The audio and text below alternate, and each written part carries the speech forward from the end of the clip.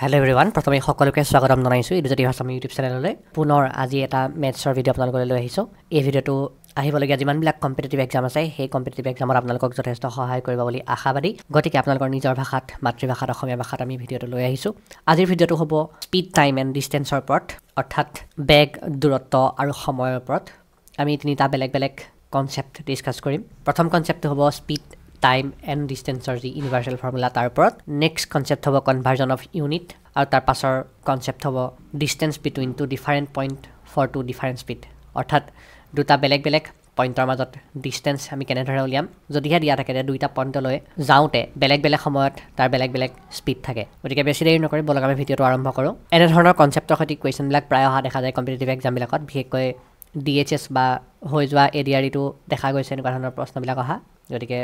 বেছি দেৰি নকৰি আমি ভিডিঅ'টো আৰম্ভ কৰোঁ প্ৰথমে আমি শিকিম স্পীড ডিষ্টেন্স আৰু টাইমৰ সূত্ৰ আমি ক্লাছ 7 বা 8 তে এই সূত্ৰটো আসলতে পাওঁ প্ৰথমতে সায়েন্সৰ ক্লাছত স্পীড ডিষ্টেন্স আৰু টাইমৰ সূত্ৰটো ঠিক এনেকুৱা d = s * t য'ত d হৈছে ডিষ্টেন্স s হৈছে স্পীড আৰু t মানে টাইম এতিয়া আমি ডিষ্টেন্স অৰ্থাৎ দূৰত্ব উলিয়াবৰ বাবে স্পীড আৰু টাইমৰ পূৰণ কৰিছিলোঁ এই সূত্ৰটোৰ পৰা আমি এনে ধৰণেও লিখিব পাৰোঁ যে s = d/t বা t = d/s গতিকে এই তিনিটা সূত্ৰ আসলতে সূত্ৰ একেটাই এইটো হৈছে স্পীড ডিষ্টেন্স আৰু টাইমৰ একেবাৰে বেসিক এটা সাধাৰণ সূত্ৰ আৰু এই সূত্ৰটো ব্যৱহাৰ কৰি আমি এনেকুৱা ধৰণৰ প্ৰশ্ন কৰিব পাৰোঁ একেবাৰে সহজ এটা প্ৰশ্ন এখন বাছৰ স্পীড যদি 50 কিলোমিটাৰ প্ৰতি ঘণ্টা হয় বাছখন 2 ঘণ্টা ধৰি চলি থাকে অতিক্ৰম কৰা দূৰত্ব কিমান ইয়াতে বাছৰ স্পীডটো দিয়া আছে যেটো হৈছে s 50 কিলোমিটাৰ প্ৰতি ঘণ্টা বাছখনৰ চলি থকাৰ সময় দিয়া হৈছে 2 ঘণ্টা এটো হ'ব টাইম উলিয়াব লাগে ডিষ্টেন্স আৰু ডিষ্টেন্সৰ সূত্ৰটো আছিল d = s * t যৰ পৰা 50 * 2 যেহেতু দুইটা ঘণ্টাতে আছে h আছে আৰু এটো 2 ঘণ্টাই আছে ইয়াৰ উত্তৰ ওলাব 100 ই হ'ব কিলোমিটাৰ ডিষ্টেন্স ওলাই গৈছে 100 কিলোমিটাৰ একেবাৰে সহজ এটা সূত্ৰ একেবাৰে সহজ কনসেপ্ট কিন্তু এই কনসেপ্টে প্ৰয়োগ হ'ব পাছৰবিলাক প্ৰশ্নত আশা কৰো এই কথাকিটা আপোনালোকে ভালদৰে বুজি পালে একেবাৰে বেসিক বস্তুটো আমি শিকিবই লাগিব ইয়াৰ পিছত আমি চাম কনভাৰ্জন অফ ইউনিট আৰু এটা প্ৰশ্ন যদি আমি লওঁ এখন বাছৰ স্পীড 60 কিলোমিটাৰ প্ৰতি ঘণ্টা আৰু আমাক উলিয়াবলৈ দিছে যে 500 মিটাৰ ডিষ্টেন্স যদি বাছখনে অতিক্ৰম কৰে তেতিয়া বাছখনক কিমান সেকেন্ডৰ প্ৰয়োজন হ'ব হাউ মেনি সেকেন্ড এতিয়া যে আমি মন কৰোঁ এটা কথা যে বাছখনৰ স্পীডটো দিয়া হৈছে আমাক কিলোমিটাৰ প্ৰতি ঘণ্টাত আৰু আমি উলিয়াব লাগে কি ডিষ্টেন্স উলিয়াব লাগে যেটো দিয়া হৈছে মিটাৰত আৰু সময় উলিয়াব লাগে যেটো সেকেন্ডত উলিয়াবলৈ কোৱা হৈছে এটা আমি কেনে ধৰণে উলিয়াম আমি সৰুতে যদি আৰ্যাখন পঢ়িছিলোঁ তেতিয়াহলে এটা কথা গম পাওঁ যে 1 কিলোমিটাৰত 1000 মিটাৰ নিশ্চয় এটা কথা মনত আছে আৰু 1 ঘণ্টাত 60 মিনিট আকৌ 1 মিনিটত যেহেতু 60 সেকেন্ড থাকে গতিকে 60 মিনিটত কিমান থাকিব 60 * 60 যদি আমি কৰোঁ 3600 সেকেন্ড গতিকে 1 ঘণ্টাত 3600 সেকেন্ড আমি ঘণ্টাক প্ৰথমতে সেকেন্ডলৈ লৈ গলো আৰু কিলোমিটাৰক মিটাৰলৈ লৈ গলো গতিকে আমি এনে ধৰণে লিখিব পাৰোঁ যদি 1 কিলোমিটাৰ প্ৰতি ঘণ্টা তাক আমি এনেকুৱা ধৰণে লিখিব পাৰোঁ যে 1000 মিটাৰ প্ৰতি 3600 সেকেন্ড এতিয়া আমি ইয়াক যদি কটাকটি কৰো ইয়াক আমি এনে ধৰণে লিখিব পাৰোঁ ওপৰত যদি মই এনেকে ধৰণে লিখি দিওঁ কিবা আপত্তি আছে নেকি নাই এনে ধৰণে আমি লিখিব পাৰোঁ 003600 এতিয়া আমি যদি 00 ইয়াক কটাকটি কৰো 00 কটাকটি কৰো আৰু 2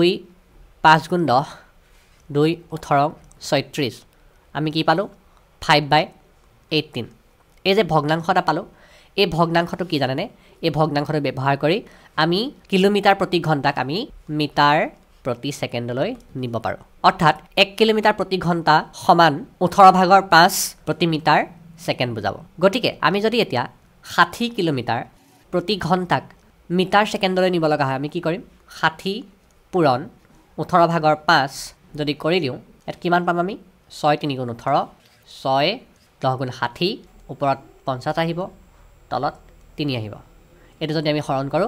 পইণ্টত ওলাব 3 এ যদি আমি 16 বাৰ দিওঁ 48 হ'ব বাকি থাকিব 2 যেটো 3 6 * 18 6 এনে ধৰণে আহি থাকিব অৰ্থাৎ 60 কিলোমিটাৰ প্ৰতি ঘণ্টাটো আমি লিখিব পাৰোঁ যে 16.66 মিটাৰ প্ৰতি সেকেন্ড বুজি পালে নিশ্চয় এতিয়া আমাক প্ৰশ্নটো দিছে কি যদি 500 মিটাৰ ডিষ্টেন্স অতিক্ৰম কৰে কিমান সেকেন্ড লাগিব গতিকে বাছখনে যেহেতু 1 সেকেন্ডত 16 মিটাৰ যায় গতিকে 500 মিটাৰ যাবলৈ কিমান সেকেন্ড লাগিব আমি উলিয়াই পেলাব পাৰো 500 ডিভাইডেড বাই যদি আমি কৰি দিও 16.66 যেটো ৰিজাল্ট পাম সেই ৰিজাল্টই হ'ব ইয়াৰ এনসাৰটো আশা কৰো নিশ্চয় বুজি পালে কনভাৰ্জন অফ ইউনিট আমি কেনে ধৰণে 1 কিলোমিটাৰ প্ৰতি ঘণ্টাক বা যিকোনো কিলোমিটাৰ প্ৰতি ঘণ্টাক আমি কেনে ধৰণে মিটাৰ পাৰ সেকেন্ডলৈ নিম তাৰ কাৰণে আমি কি কৰিব লাগিব যেটো আমাক দিয়া থাকে কিলোমিটাৰ প্ৰতি ঘণ্টা তাৰ লগত আমি 18 ভাগৰ 5 এৰে পূৰণ কৰি দিম আৰু যেতিয়া 18 ভাগৰ 5 এৰে পূৰণ কৰি দিম তেতিয়া কি পাই যাম আমি মিটাৰ পাৰ সেকেন্ড এতিয়া কথা হল কি আমিতো এটা কথা শিকিলো যে আমি কিলোমিটাৰ প্ৰতি ঘণ্টাক মিটাৰ পাৰ সেকেন্ডলৈ নিবৰ কাৰণে আমি ব্যৱহাৰ কৰিলো 18 ভাগৰ 5 এ পূৰণ কৰি যদি আমি ইয়াৰ উলুটা কৰিব লগা হয় আমি যদি মিটাৰ পাৰ সেকেন্ডক কিলোমিটাৰ পাৰ আৱাৰলৈ কনভাৰ্ট কৰিব লগা হয় তেতিয়া আমি কি কৰিম একেবাৰে সহজ বিশেষ একো নাই ইয়াক আমি উলুটাই দিম আমি কৰিম 5 ভাগৰ 18 ৰে পূৰণ 5 ভাগৰ 18 কাক পূৰণ কৰিম মিটাৰ পাৰ সেকেন্ডক ধৰি লৈছো আমি 5 মিটাৰ পাৰ সেকেন্ড যাক আমি কিলোমিটাৰ প্ৰতি ঘণ্টালৈকে কনভাৰ্ট কৰিব লাগে তাক কি কৰিম পূৰণ 5 ভাগৰ 18 পাছে কটাকটি গুচি যাব উত্তৰ হ'ব 18 কিলোমিটাৰ প্ৰতি ঘণ্টা অৰ্থাৎ 18 কিলোমিটাৰ প্ৰতি ঘণ্টা বেগত যদি গৈ থাকে তাৰ অৰ্থটো হৈছে 1 সেকেন্ডত 5 মিটাৰ দূৰত্ব অতিক্ৰম কৰিব এতিয়া আমি শিকিম distance between to place with different speed and time অৰ্থাৎ দুখন ঠাইৰ মাজৰ দূৰত্ব উলিয়াব লাগিব যদিহে দুটা বেলেগ বেলেগ স্পীড দিয়া থাকে আৰু দুটা বেলেগ বেলেগ সময় দিয়া থাকে ধৰি লৈছো প্ৰথমবাৰ এখন ঠাইৰ পৰা আন এখন ঠাইলৈ যাওঁতে a স্পীডত গতি কৰিছে আৰু দ্বিতীয়বাৰ সেই একেখন ঠাইলৈকে যাওঁতে b স্পীডত গতি কৰিছে এতিয়া দিয়া হৈছে দুটা বেলেগ বেলেগ স্পীড য'ত a = স্পীড 1 আৰু b = স্পীড 2 বুলি আমি ধৰিব পাৰো তাৰ পাছতে ধৰি লৈছো যে a স্পীডত যাওঁতে প্ৰথম ঠাইখনৰ পৰা দ্বিতীয় ঠাইখন পাওঁতে সময় লাগিল 10 মিনিট আৰু b স্পীডত যাওঁতে প্ৰথম ঠাইখনৰ পৰা দ্বিতীয় ঠাইখনলৈ যাওঁতে সময় লাগিল 15 মিনিট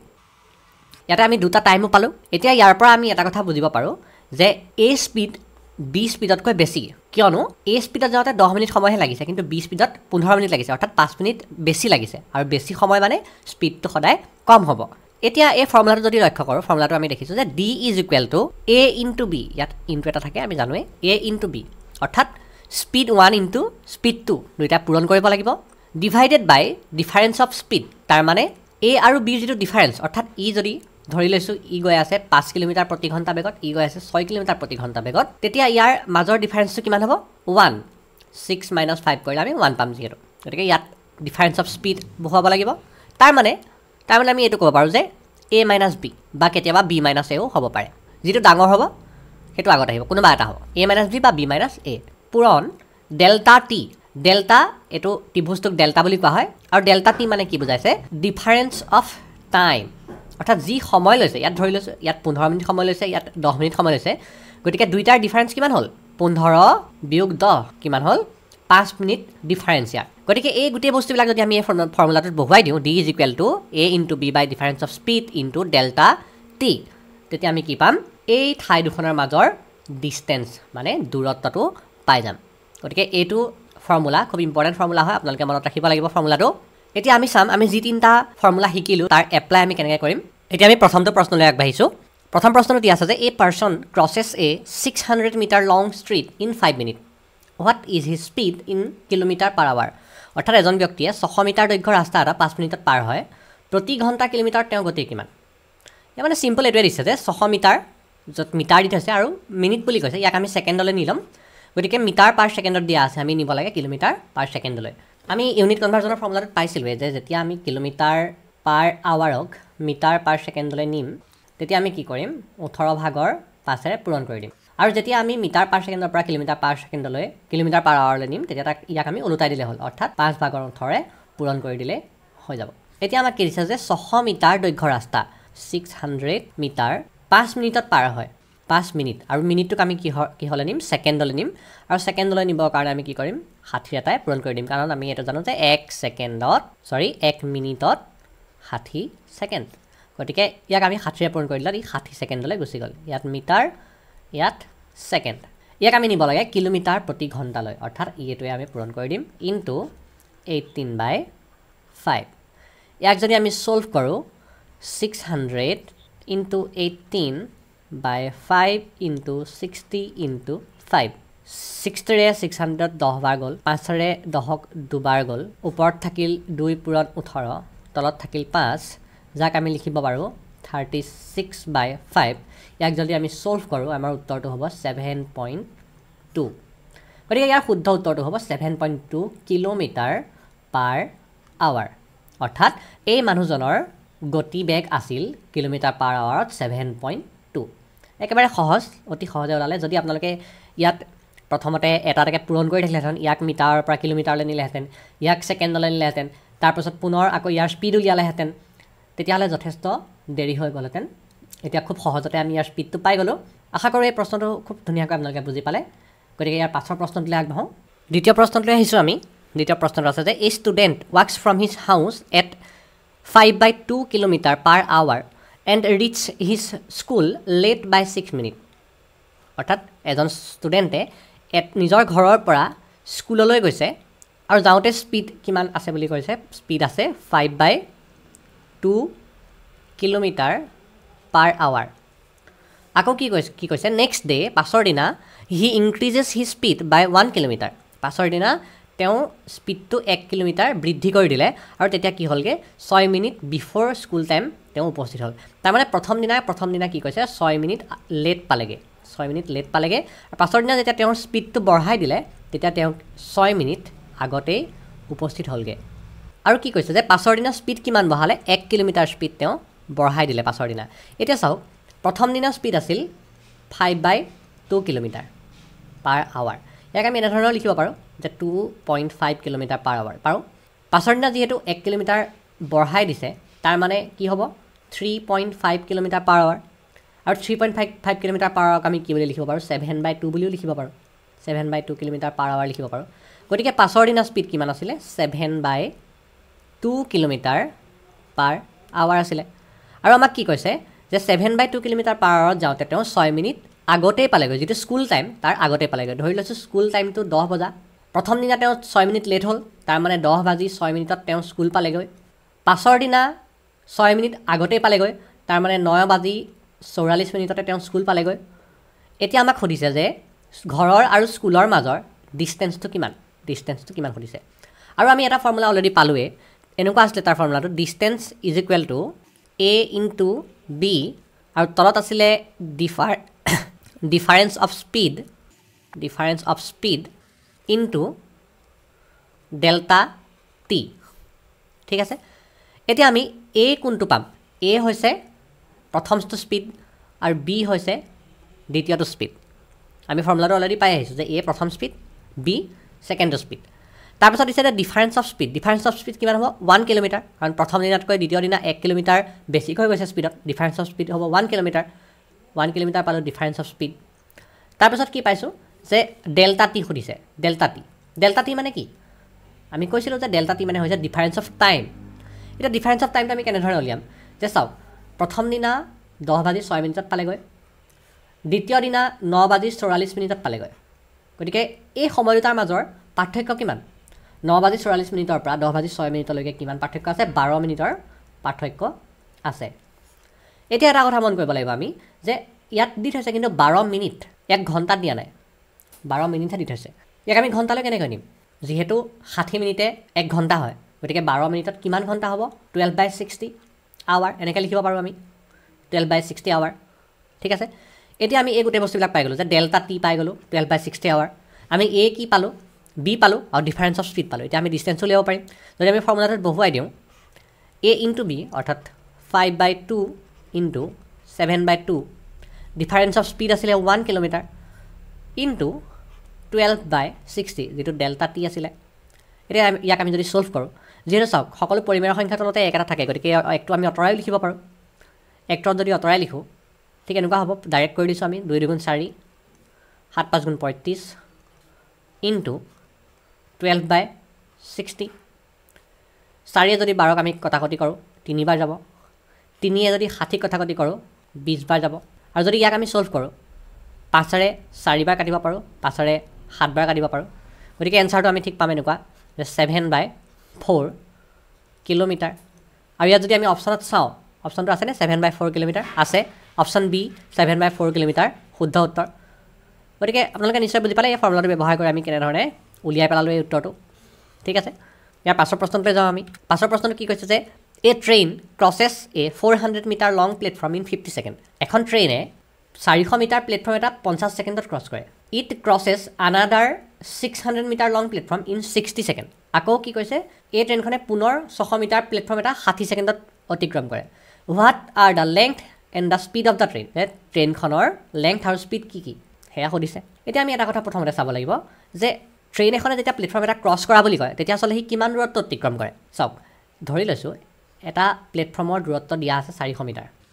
এতিয়া এই প্লেটফৰ্মটো অতিক্ৰম কৰা বুলি কেতিয়া ক'ম যেতিয়া ট্ৰেইনখনৰ একেবাৰে শেষৰ অংশটো প্লেটফৰ্মৰ পৰা ওলাই যাব এতিয়া ধৰি লৈছোঁ ট্ৰেইনখনৰ লেংথটো x মিটাৰ